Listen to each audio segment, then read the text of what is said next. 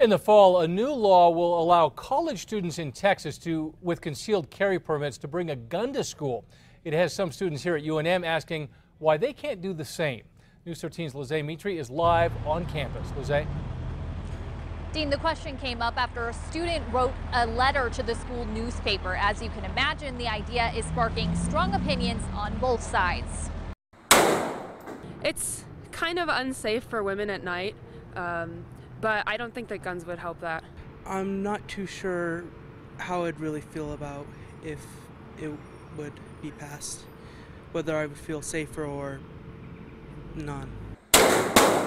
In a letter to the editor in UNM's Daily Lobo, a student with a concealed carry permit writes that it's absurd that he cannot protect himself at school after going through background checks and extensive training. No one is allowed to carry any firearms, ammunition, incendiary devices, bombs, any dangerous weapon. That won't be the case at Texas universities come fall because of a new law there.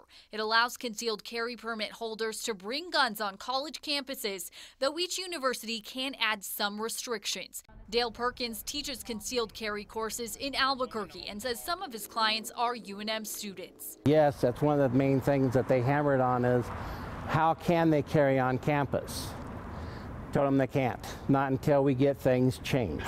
Not only is it against UNM's policy, it's also against state law. And Senator Jerry Ortiz-Pino doesn't see a need to change that. You just increase the odds of something really bad happening, some potential tragedy happening, the more firearms you have on campus. While others disagree. Security is very good, but they can't be everywhere. And the students need to be able to protect themselves. It's not because of the Texas law change, but UNM is planning to revise its campus violence policy in the fall. They're hoping to be more clear about what kinds of weapons are banned on campus. For instance, there's been some confusion over pepper spray and stun guns. Back to you. All right, Lizzie, thank you.